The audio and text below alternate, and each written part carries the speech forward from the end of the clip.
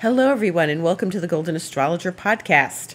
I am Deb McBride, and I am broadcasting from lovely Escazú, Costa Rica, where it has rained this afternoon, thankfully. And it is today, June 4th, a Sunday in the year 2023. And it's so amazing that it's June. I can't believe it. And yesterday we had the full strawberry moon at 13 degrees of Sagittarius. Now, strawberry, not in color, strawberry because the early Native Americans were harvesting or seeing the strawberries ripen on the vine, on the shrub, when it was time for the full moon. So here we are at the strawberry moon. It sounds lovely, right? It sounds like dessert. A summer, an early summer, late spring sort of dessert, maybe a strawberry mousse or a strawberry sorbet or something, right? Okay, so it's a strawberry full moon, but the full moon is in Sagittarius and the sun is in Gemini, and that's how full moons happen. Thus, the sign that we're experiencing the season of, which is Gemini, is where the sun is, and then the full moon is always the opposite sign, which is in this case Sagittarius. And this is an interesting thing because the moon itself is in Sag, and it's still in Sag, and it is ruled by Jupiter. And if you recall, I have been talking extensively, both here and on Instagram, about Jupiter. Jupiter having gone into Taurus. Jupiter having conjunct the North Node just on Thursday the 1st. Okay, so this was Jupiter conjuncting North Node in Taurus. So this is very important because it hasn't happened in 7 years since early 2016 or the first half of 2016 because Jupiter went retrograde over that North Node. It was back and forth, and the node and Jupiter were connecting and off connecting and then connecting again. And so this is always some sort of turning point. And I was talking about altering your destiny because it gives us an option. We can stretch and go there, or we can not. And your destiny is altered either way. If you say, no, thank you, I'm not going to take the job, I'm going to stay home. Well, then you're going to stay home. And then you might later on go, shoot, I didn't take that job. And I needed to take that job, or I wanted to take that job. Oh, it just didn't feel like, I didn't feel like taking the job. But you have to pull yourself out of the old and step into the new and what could potentially be the unknown for you. I wrote a blog about this yesterday. I posted it last night. You can find it on my website, thegoldenastrologer.com. On the page called Astrologer's Thoughts. You can scroll down to my bottom of my page and click on Astrologer's Thoughts, and it's right there. And you can see that I talked extensively about Jupiter and the expansiveness of Jupiter and how we love when, we love Jupiter. It gives us big things and beneficial things. And if you're expanding over your head uncomfortably, well, that's a different matter. But if you are expanding, that's just a stretch for you. It's worth a shot. Where you left off usually is always still there. You can always turn around and go back. But the important thing is that you take the leap of faith. Jupiter rules faith, as does Neptune. But Jupiter really involves that expansive awareness, that leap, that knowledge and Jupiter is about knowledge, that knowledge that we are opening the door to something greater in our lives. And this experience is so important because it takes us to the next level, and it does alter our destiny. What if you said no to something? Did you ever have a moment? Okay, where were you in early 2016? What if you said no to the way you expanded then? I know I would not be happy if I had said no and if I hadn't taken the leap of faith. It doesn't mean you're going to fall flat on your face. It also doesn't mean you're going to have immediate results money, power, fame, fortune, love, all of it. It doesn't necessarily mean it's immediate. It means, okay, this is a little uncomfortable, but It's the next step in my own evolution. And the nodes are always destiny. We call them the nodes of fate. We call them the nodes of destiny. We are taking our fate in our own hands. Now, you should be in control of your own destiny, right? Don't you want to be in control of your own destiny? Don't you want to not leave destiny up to, like, whatever happens? You want to sort of be consciously aware of the step towards your destiny and your fate that you are making, that you're making this step, and you want to be aware of it because you want to say, all right, I've consciously agreed with myself to take this next move. And so that's a beautiful thing. I have found that this, that was Thursday that Jupiter and the North Node conjunct, but this Sagittarius full moon has driven the message home, and it's a very optimistic, good feeling full moon. Okay, so enjoy it. Yeah, there's some Saturn involved, but Saturn is not entirely involved because it's a square, but it's not fully exact. Otherwise, we'd really be feeling a lot harder about this and maybe not so optimistic. Saturn would be bringing in the, but what if it doesn't work, or the doubts and the responsibilities and the duties, and, oh, it's too much responsibility for me to take that step. Well, maybe not, but we have to expand. We have to jump to the next level at some point in our lives, right? Jupiter and the North Node don't happen that often. I saw that it was 2016. I saw before that it was 2009. So it was 2009. And before that it was 2001. Not 2, 1. So it was 8 years. And maybe 7.5, because I think it was later in 2001 and early in 2009. And so that's the last 3 that I looked up. I could have gone back further, but those were moments. Those are moments when you can, I remember things that happened and that I did, and stuff that I took on or decided against, and it was fine. It was fine. It was good. It was fine. It was stretching me. It was fine. So it asks us to please take a look at what's waiting for us on the other side. And isn't that exciting and wonderful? And don't you want to take part in that? For me, the last one was Costa Rica, as I've mentioned before. And then I can remember ones in 2009 and 2001. But you are expected at this point to take a little dive into expansion. One of my friends here got an amazing dream job for her business this week, and she and her husband are in business together, and they do branding and design, and she's an architect, and she did some amazing work in this last week, and it was a big yes to the job. Yes.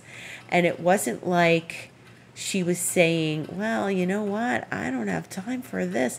She's at the right spot, the right point in her life, and the right point within their business to take this on. So it sounds like she's got a lot of support. Her husband's certainly supporting her. She took a big trip this week to expand this work. Very exciting. Very exciting. So, this has been something that's going to be good for a lot of people. And I see a lot of people expanding at this point. So it is exciting. It is good. And, Taurus is a good place for Jupiter. Jupiter doesn't have any rulerships or exaltations there. But Taurus is about abundance, and Taurus is more abundant earth, abundance of nature, but also the abundance we need to keep our lives secure, right? And our financial responsibilities and stuff like that, and our expansion into our own abundance through our own skills and what we can do to make money. That's often Taurus, and that feeling of security and having the roof over your head and the food on the table.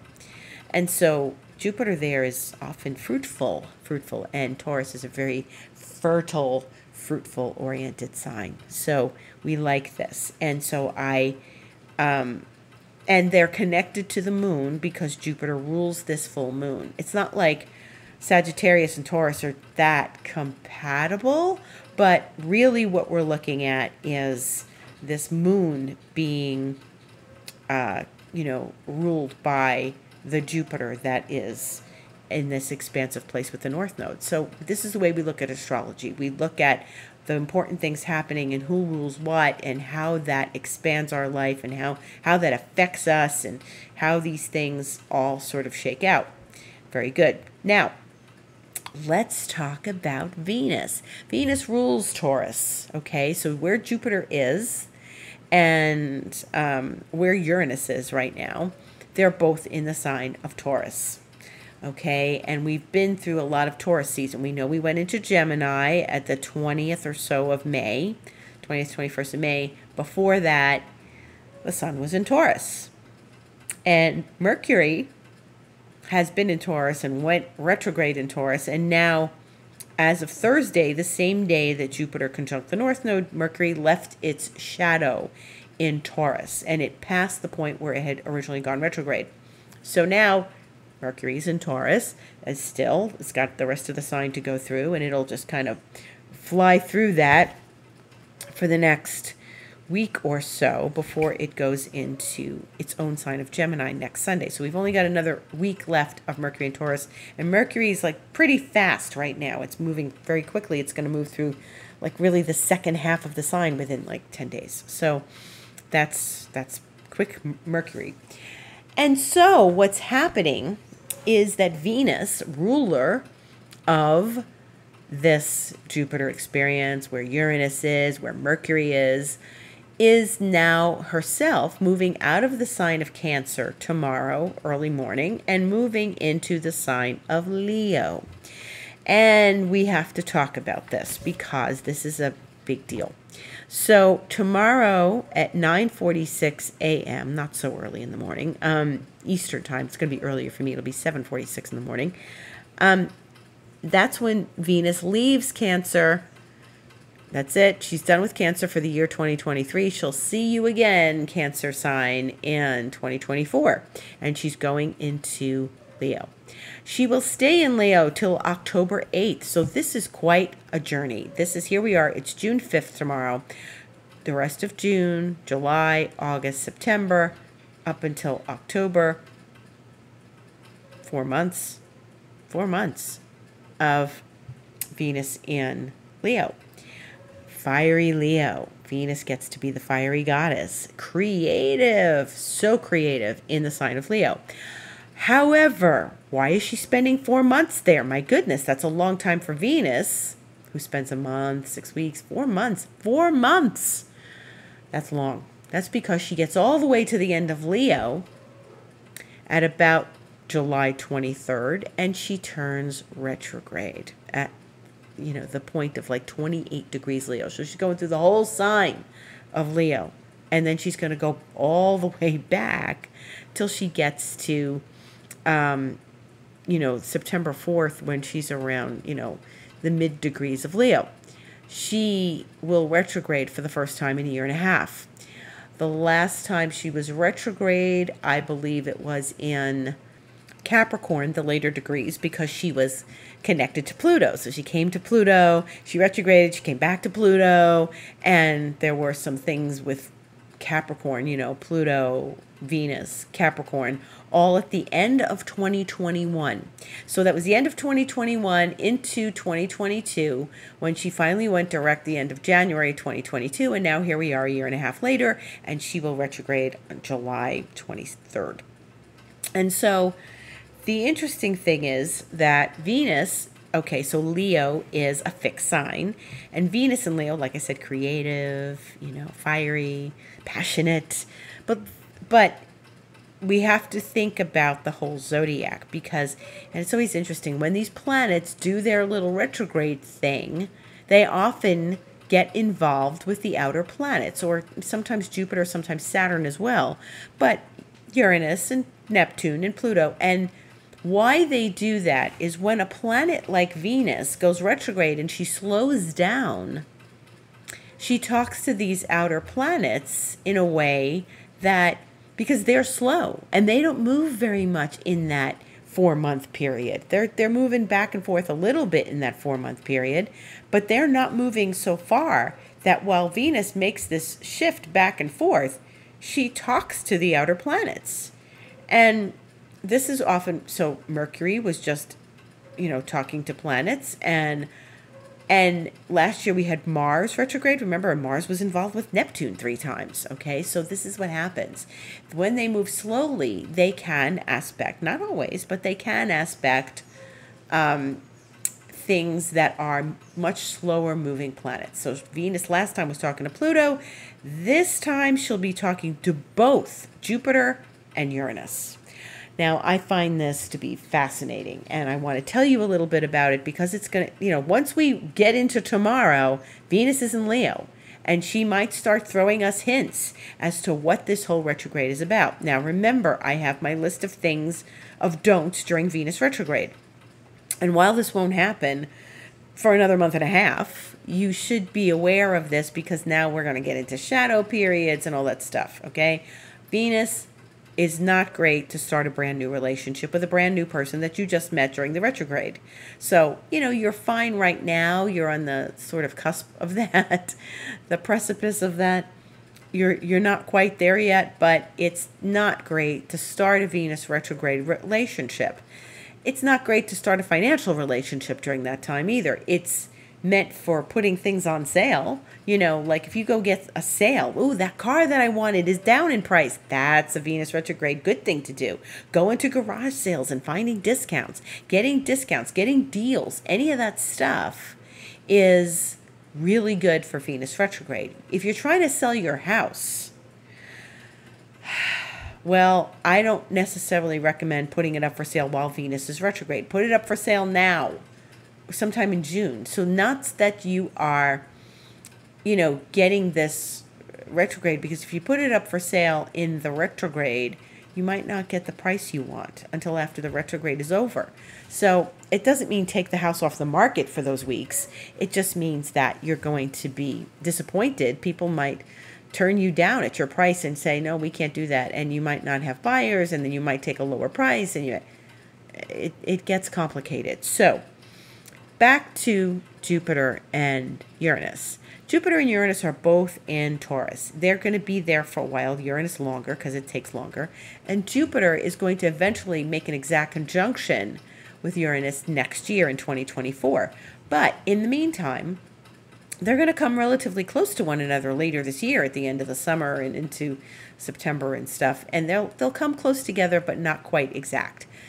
But they are both in Taurus, which is a fixed sign. Leo is a fixed sign where Venus will be, and Venus will then make a challenge because the fixed signs challenge one another. Even though they're all fixed, Venus will make a challenge to all these planets. So she'll challenge Jupiter, she'll challenge Uranus, and she will then make these relationships 3 times. Once going forward, once going backwards, last time going forwards. So I will be talking about these. This is not the final moment. Keep tuned in to me and you will learn as we go along, and we will feel together as we go along what this is like. Jupiter and Uranus are not together. They're separate. They're within Taurus, but they are separate enough so that Venus will square Jupiter, challenge, on the 11th of June, which is next Sunday. She won't square Uranus till the 30th of June, okay? So this is the first set of squares. The next ones come in August. The final ones come in September. And then October 8th, she leaves Leo finally and goes into Virgo. So she likes being in Leo. She's, feisty and juicy and flirty and flashy, glamorous, and all that good stuff is going to feed this fire. And then she's going to be squaring Jupiter and Uranus. Now, Venus to Jupiter can get a little, I could say vulgar, but maybe extensively flashy. Like, ooh, I'm going to buy this revealing dress. I don't normally wear this, but why not? Buy it when Venus is direct. Because if you buy it retrograde, by the time the retrograde's over, you might go, oh my God, what was I thinking? Oh, those colors are just, that shows too much skin. I can't do that. Then she's a little disruptive when she squares Uranus, okay? So this is a little chaotic, a little surprising, a little out of the blue. It is something we need to be aware of. And the important thing is to stay aware of this, okay? So you need to pay attention. I need to pay attention. We all need to pay attention. Next Sunday, when Venus makes her first square to Jupiter, you have to pay attention to what the story is that's unfolding at that time, okay? Because that is going to give us a narrative, a description, a story that we have in 3 chapters, the second part in August, the third part in September. And then when we get to the end of June, we're not there yet, thank God, we just started, we're going to have another story that parallels the one with Jupiter. We're going to have this other story that goes with Uranus, which may be a lot more up and down, okay? Now, Venus and Jupiter, they get along fairly well, but it's still a square, so it might be, don't hedge your bets, you know, don't like go out and spend all your money and then go, uh-oh, what did I do? You know, and just be very consciously aware of how you handle this, okay? Just be very consciously aware. And so that's part of this, okay? So as we move through these weeks and months together, we'll be discussing at length of how this is going to look and what this is going to feel like, and feel it. Be very careful under Venus Jupiter. You might want to really spend money indulgently, okay? And then maybe Uranus comes in and says, you shouldn't have done that because now you've got a surprise bill from blah, blah, blah, and the money you spent indulgently, you need to pay this other thing, okay? So just be aware. Venus is still money. She could be very fashionable in Leo, okay? Don't go out buying Gucci unless you know you've got lots of money to buy Gucci, okay? Okay. No flashy unless you know absolutely you are safe to buy something flashy, okay? Just stay focused and stay grounded. And remember, Venus still rules Taurus. And the thing is that she is connecting to planets, Jupiter and Uranus, that are going to remain in Taurus this whole time. So they are living in her sign, and she is challenging them. So this could be some security, some money things that we might need to address during this time. It can also be relationship things we can need to address, and it could be security oriented stuff, okay? So let's stay focused. Let's stay aware, and just be aware. Make sure you remember. Write it in your calendar. What happened on the 11th, which is next Sunday. Now, getting back to the rest of our astrology, tomorrow, before we finish with Venus, she is opposing Pluto. Now, if you're like me and you have a Venus-Pluto opposition in your chart, well, then you are going to usually have a recurrence during that time. It doesn't have to be a physical recurrence.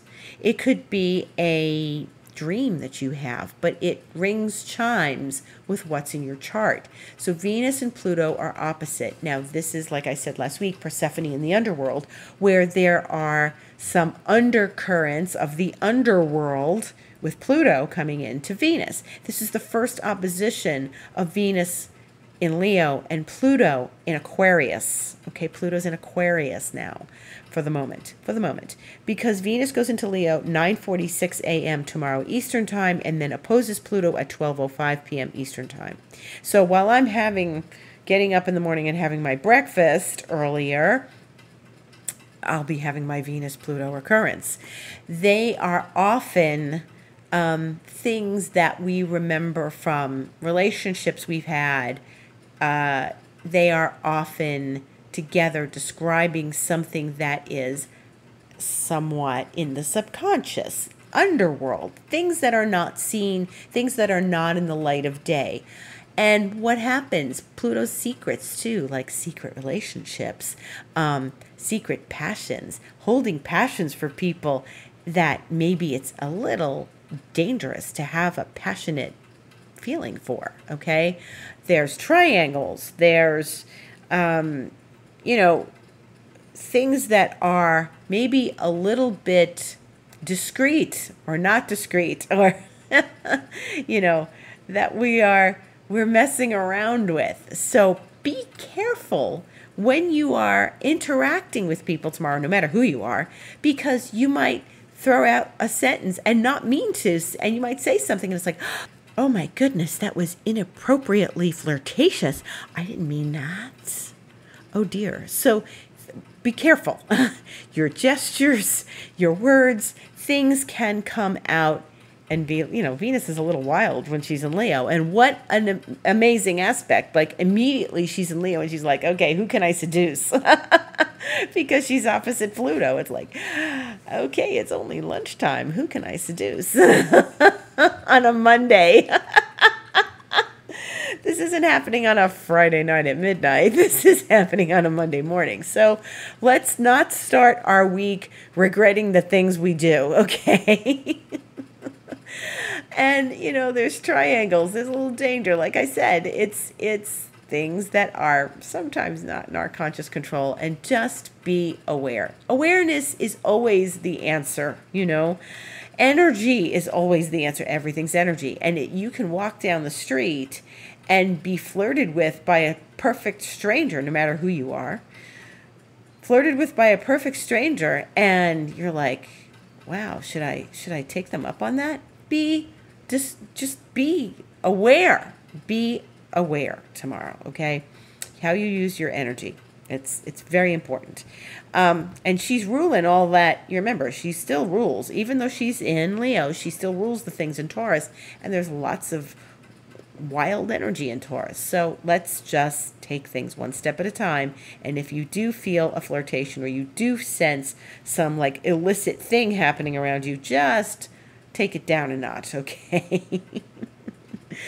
And meanwhile, in the rest of the astrology world, Pluto, who is in Aquarius right now, is going to change signs next Sunday, the next time we meet, 5:47 a.m. Eastern Time, back into the sign of Capricorn. And that is not Aquarius. You know, Pluto back in Capricorn has a job to finish the rest of this year until January of next year. So we've had this great run in Aquarius, and now we've got to go finish up the duties and responsibilities assigned to us with Pluto and Capricorn. So the story of the last 15 years, whatever you've been dealing with, whatever you've been working on, whatever has surfaced for you, we need to kind of go back and work through the last pieces of that. It's going to go back into Capricorn one more time at the end of 2024, but it's very brief. But this is another 6 months of Pluto in Capricorn. So we need to pay attention to this and really just, you know, even if we've moved on, it's like when you say, okay, I've accepted the new job and now I've got to go back, you know, because I gave notice at my old job, I have to go back and clean up my job, you know, and prepare it for the next person to take it over. It's that kind of feeling. It's, all right, well, I've accepted the new home and now we've got to go sell our old home, okay? I've accepted my new place. I've got to clean up the last pieces of the old home. And so that's what we need to do. And we've been living with Pluto and Capricorn for the last 15 years. But now that we've had a taste of Pluto and Aquarius and that freedom, that liberation, that revolutionary vibe, we are going to go back. I think it's going to be a little easier to step through this and just say, okay, I know what I need to do, because really I belong now in Aquarius, and I'm just here to finish, like, you know, clean the house before I move out. That's all. And it's not something that's, I don't think, is going to be terribly dramatic. A lot of those things happened already before March 23rd, before Pluto went into Aquarius, and some of those things were like the banks and things, banks closing and stuff. So there may be a little more of that. But, you know, again, awareness is key, and staying with the job and finishing it very nicely will be very important for each of us. Mercury will go into its home sign of Gemini, as I mentioned earlier, next Sunday, the 11th. So we've got lots going on next Sunday, which we'll continue to talk about when I meet with you again next Sunday. And we are also looking at Mercury and Pluto. It's interesting. Pluto will have stepped back into Capricorn. Mercury will have finished up Taurus, and they'll meet and make the very nice trine aspect next Sunday, which is a lovely communicative relationship that they'll have before Mercury then steps into Gemini, exactly 1 minute later. So Mercury will trine Pluto at 6:26 a.m. Eastern Time, and will enter Gemini at 6:27 a.m. Eastern Time. So, and Pluto will enter Capricorn 5:47 a.m. Eastern Time, as I mentioned. So there's a lot of shifting and changing next Sunday, and we pay attention because Jupiter and Venus will be in that challenge. And that's basically it. We have had our full moon. I feel like the energies from the full moon will still be with us for the next couple days. Use this buoyant, optimistic energy to go out and enjoy some time with your friends, with your family, with your loved ones, colleagues, and just use this time to be optimistic and take your life in this new expansive direction, okay? It's so important to feel that destiny moment, even if it's a small one, even if it feels really kind of like, okay, this is an opening, I'm going to take it. It's a new road that's appearing before each of us, and this new road is important for us to recognize and step out on as we experience Jupiter in the North Node, okay? The moon is still in Sag till tomorrow, 3:30 a.m. when it enters Capricorn Eastern Time. Good for a Monday to have the moon in Capricorn. We get down to business right away, and maybe it'll keep us grounded during that Venus-Pluto opposition. And then Capricorn for a couple days, then moves into Aquarius. The moon will conjunct Pluto in Aquarius on Wednesday at 4:48 a.m. Eastern Time, and the moon and Pluto have not met many times in Aquarius yet, but this will be the last time that the moon and Pluto do meet in Aquarius before Pluto goes back into Capricorn next Sunday. Okay, so it's good. We're getting one more moon Pluto in, get that vibe of Aquarius energy, and then the moon will enter Pisces on Friday, and it'll be a Piscean moon weekend until Sunday morning when it goes into Aries. So there's lots of movement at the end of the zodiac this week. If you have planets and signs that are pertinent to you in Capricorn and Aquarius and Pisces, you're going to feel the moon moving through your sign because it will touch those planets, and they always get a little more emotional in the week. And that's about it. I'm Deb McBride. This is the Golden Astrologer Podcast. You can reach me at my website, thegoldenastrologer.com. You can book a session on that website at Book Online on thegoldenastrologer.com. You can reach me through email at deb@debmcbride.com or info@thegoldenastrologer.com if you have any questions or comments or anything, or just want to say hi. And you can find me on Instagram at The Golden Astrologer, where I put videos and information as we go through the week, because things feel different as they're happening than they do on Sunday when I'm talking about them. That, if something's happening on Thursday, it's going to feel different than how I presented it on Sunday, right? There's going to be energy that I wasn't aware of yet. And let me tell you, that Jupiter North Node, I had people asking me, wow, the energy is so intense. What is this? And I didn't expect it to be intense. And that was a surprise for me. It was intense. It was like over the top, like big energy, like big step into the next level energy, but it was still intense. It was like getting the message home in a major way that I would not have necessarily guessed it was that. So it was things just keep coming at people, but good things, like stretchable things that make you stretch. So yes, so tune into my Instagram for further details. And if you'd like to join me in expansion mentoring, then please contact me at one of my emails, or ask me any questions you have about that. Mentoring is a 3-month process initially, and then if you want to continue, we can do that. And other things I do are definitely Reiki and astrology sessions. So would you like to join me in that? Please book a session with me at my website. Thank you so much for listening. Have a beautiful, beautiful week. Enjoy Venus, Pluto. Watch your flirtatious energy, and a gratitude to all for listening. Have a beautiful week.